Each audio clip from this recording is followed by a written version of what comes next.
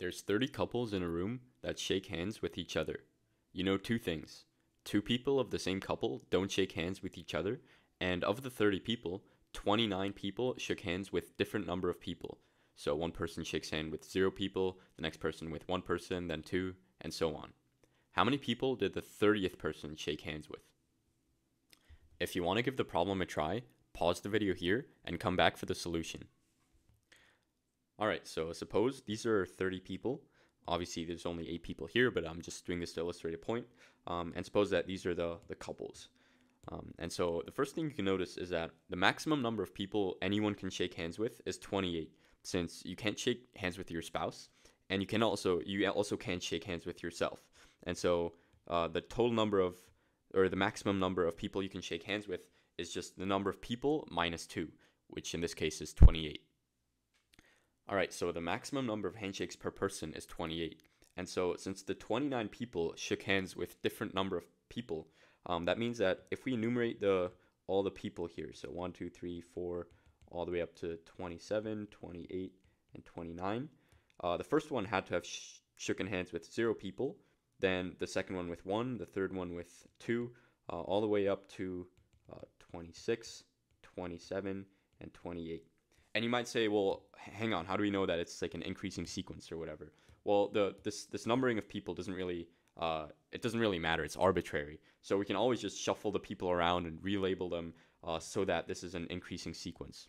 And so the only thing we need to figure out is how many people did the 30th person shake hands with. So let's try to figure that out. All right, so let's look at the first person and the last person. So the person that shook hands with 0 people and the person that shook hands with 28 people. The person that shook hands with 28 people, well, he can't have shook hands with his spouse, so he shook hands with all people except for his spouse, since it's 28.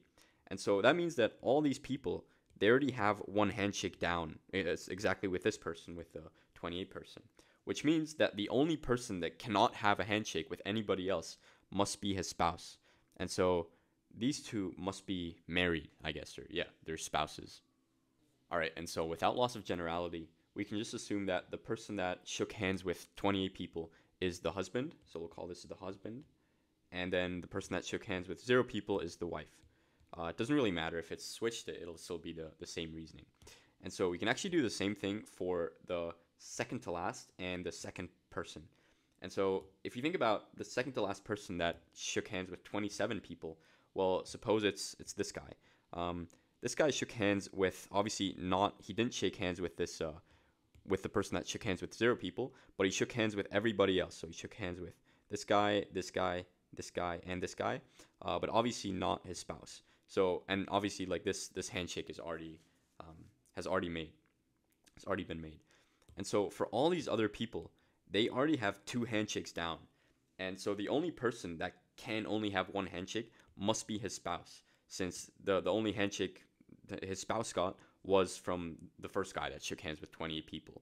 And so by the same logic, these two must be spouses as well. And we can again denote this guy as the husband and this person as the wife.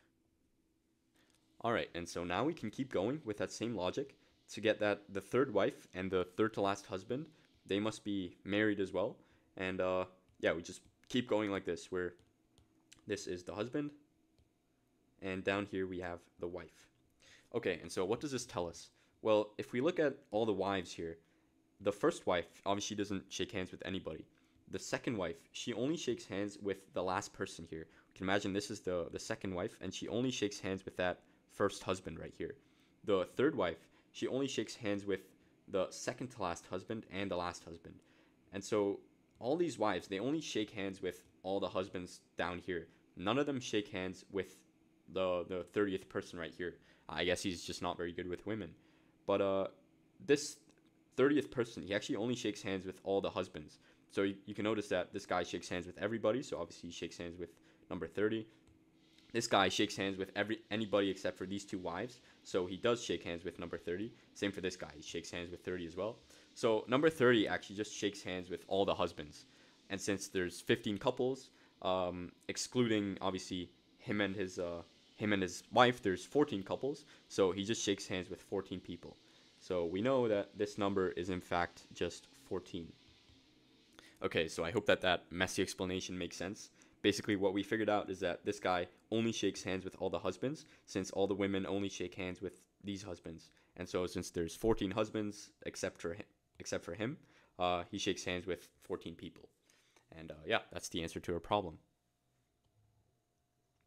If you like these types of problems, please consider subscribing, and I'll see you next time.